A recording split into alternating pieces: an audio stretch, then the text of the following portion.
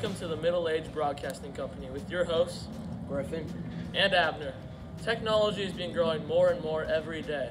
The brand new invention of the Caravel allows new opportunities for exploration. The Caravel is a ship invented by the Portuguese weighing between 50 and 200 tons.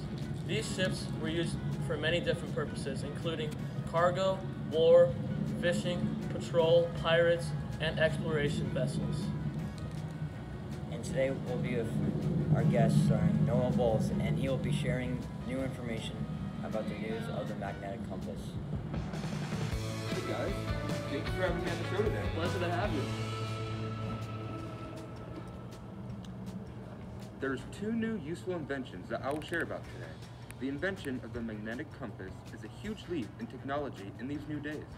This compass is designed with a magnetic needle, providing sailors an amazing navigational aid.